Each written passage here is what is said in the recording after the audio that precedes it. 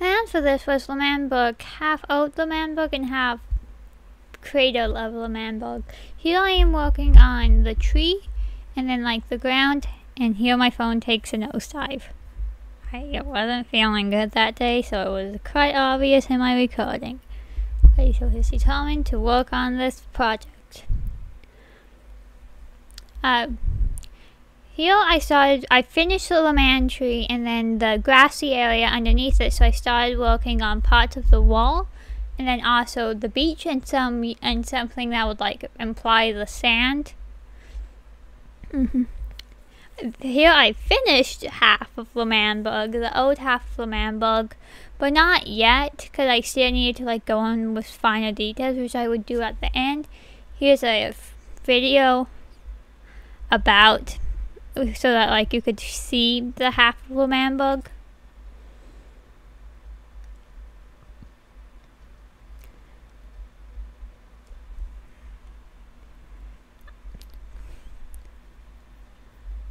My one tendency is I refuse to edit once I do this final edit. I refuse to edit once I record the voiceover. So like, you can kind of...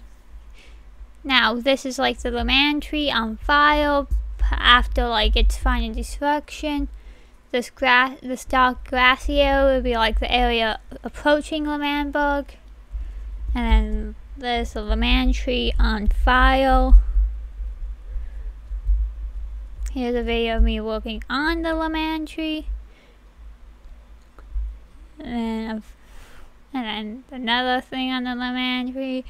I really liked that outline of the lemon tree because I thought it looked cool to have the lemon tree split in half, because that's like one of the deciding things of where you are in the Lemannbug history. Here I'm working on the cradle because like, depending on where you are in history, if you're in early Lemannbug, that's just a random tree. You're in middle Lemannbug, you're like, oh yeah, that's a lemon tree, because it's recognized as like a tree that still lived. But then like by the time of new Lemannbug, it's recognized as like, yeah, that's a lemon tree. It's the only surviving tree. So here I'm working on like, I finished the cradle bit, and then I skipped, and it's an out of order clip of me finishing the lemon tree. But before this, and here's me tying up threads. Here I finished the cradle bit, and then the bits around it. And then the blue thread at top was very hard to work with. I ended up using a different blue thread to fill in the cracks, like my voice just did. However,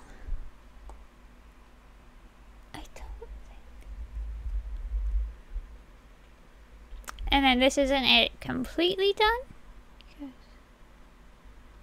I guess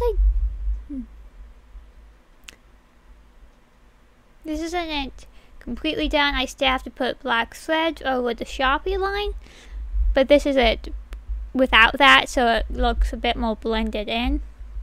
I used more vibrant colors on the old Lemannbug side, I mean, because it felt more accurate.